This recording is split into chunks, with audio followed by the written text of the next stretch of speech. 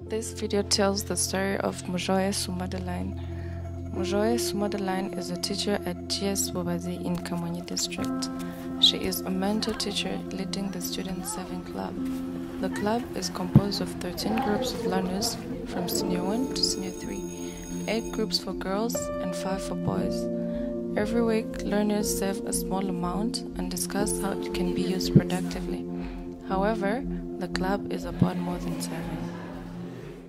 Nitwa Mujoye Sumadeline, nkaba nigisha ku kigo cy'amashuri cya Groupe Scolaire Bubazi kiri mu murenge wa Kayenzi, akagari ka Bugarama, mu karere ka Kamonyi. Muri icyo kigo nkaba nigisha mu Ikinyarwanda n'Igifaransa. Muri icyo kigo rero harimo amatsinda mfite icyerekezo dukoramo ibintu bitatu, harimo kubitsa, hakabamo ubujyanama n'ikarita nsuzumamikorere. Muri rusange mfite icyerekezo yatangiye muri 2017. Akamaro kayo muri rusange mu gice cya saving, iyo dusevinze amafaranga biradufasha kuko dushobora kwigurira amakayi n'amakaramu ndetse n'ibikoresho by'isuku biba bikenewe ku bakobwa cyane cyane. Intumbero mfite icyerekezo rero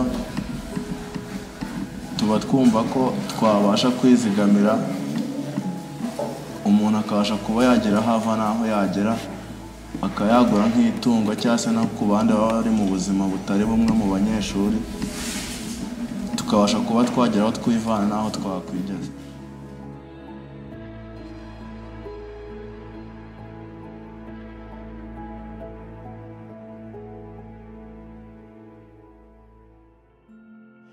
Icyo babasha kwigezaho mbere na mbere ni ukubasha gukemura ibibazo bimwe na bimwe bijyanye no kugura ibikoresho, ndetse rimwe na rimwe no mu buzima busanzwe bakabasha kwigurira amatungo kugira ngo babashe kwiteza imbere.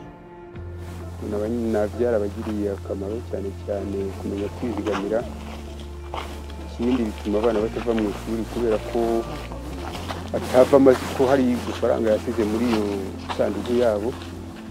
Hanyuma nkatwe ababyeyi ikintu gifashaho n'uko kwizigamira kw'abana gutuma ayo mafaranga baba barayazigamye bayagura icyo bishakiye, bayagura ishati cyangwa se akayagura umwambaro, bityo bikaba byafasha ababyeyi mbese bitworohereza kuba twagira andi mafaranga menshi tumutanga. Twahaye gahunda ya buri wa mbere, amatsinda agahura tugakora ya mirimo itatu nababwiye.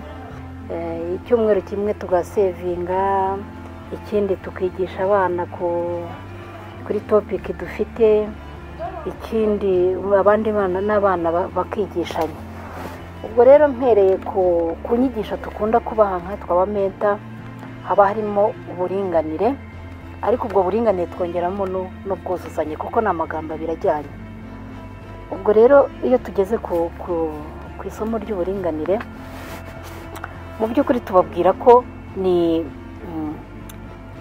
cyagihe, ni ihame umwana w'umukobwa n'umwana w'umuhungu cyangwa umugabo n'umugore baringanira imbere y'amategeko.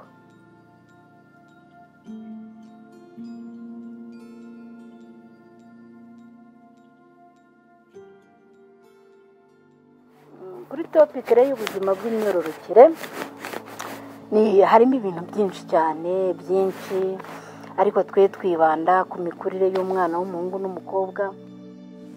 Muri ibyo by'imyororokere wenda ni nk'urugero rimwe wenda nagiye mu mihango bwa mbere, ntabwo nari mbisobanukiwe, n'ufite icyerekezo yaramfashije kubera ko tuba dufite abamenta, uramwegera nyine ukamubwira ikibazo cyawe akaba yagufasha. Turaganira nk'abahungu ku buzima bw'imyororokere cyane cyane, tukajya dusobanukirwa, umuhungu akabasha kumenya ko hari igihe ageramo akaba yabasha gutera inda itateganyijwe, bityo tukirinda. Objectif rero nyayo yo gusevinga ni kwa kundi ngiye umwana w'umukobwa mfite icyerekezo. Muri icyo mfite icyerekezo rero tugiramo saving niyo saving ifite akamaro cyane kuko yamfashije igihe wenda iwacu twari twagize ikibazo, hari n'igihe wenda iwanyu mugira ikibazo kandi mufite icyerekezo baraguriza, nangiye rero mbaka amafaranga baranguriza, ndagenda nyine kumenya icyo kibazo iwacu, nyuma nyine ndishyura. Ni ikintu cyo gifite icyerekezo yamariye mu bijyanye na saving. Ku birebana rero nuko abana babana hagati yabo byongereye isano bagirana, kuko aho mbibonera hari igihe wenda mfite itsinda ry'abakobwa, hari igihe umukobwa abura amafaranga yo gusevinga, undi ukabona arayamuhaye. Ubwo ni ubumwe bwatumye abana biyongera, kandi akaba azi yuko nawe ubutaha azamutangira cyangwa se akaba azi ko azayamwishyura. Ubwo rero icyo ni icyizere gikomeye cyerekana ko abana babo baba bizeranye. None abana bizera abamenta babo, kuko araza akakubwira ati mfite ikibazo mu rugo, byagenze gute, impamvu na sevinga ni iyi ngiyi. Natwe nk'uko twize ukuntu bagenda bakemura ibibazo, tukegera umwana tukamuganiriza, byashoboka duhamagara umubyeyi, byashobora tugabwira ikigo kikadufasha.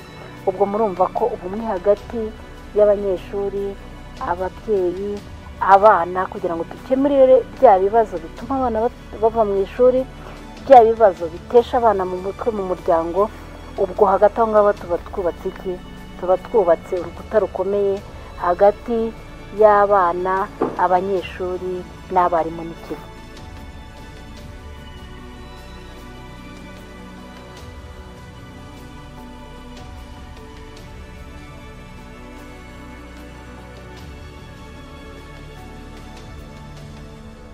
Tutari twatangira gusevinga, twagiraga abana benshi cyane bata amashuri.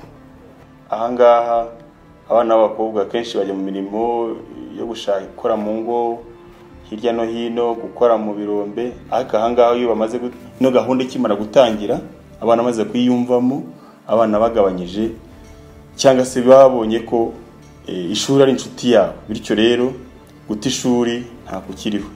Hari ikindi kibazo abana b'abakobwa bagiraga cyo kutitabira ishuri neza, habayeho gushaka ahantu abana b'abakobwa baruhukira igihe bagize ibibazo, ari cyo twita girl rooms.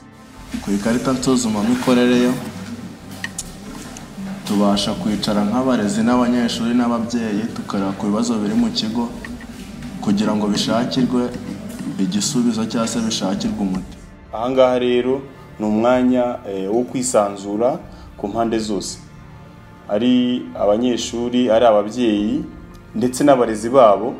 Bakora amatsinda, icyo gihe bakerekana ibibazo, icyo gihe ubuyobozi buba buhari, bagaterana, bamara guterana ibibazo abana bagaragaje n'ibibazo ababyeyi bagaragaje n'abarezi, bigashakirwa ibisubizo kugira ngo bateganyirize umwaka utaha, kugira ngo ibyo bibazo byagaragaye byaba mu bikoresho by'ishuri bibura, donc imbogamizi zagiye zigaragara, kugira ngo zishakirwe haki babikorere planification mu gihe gikurikira.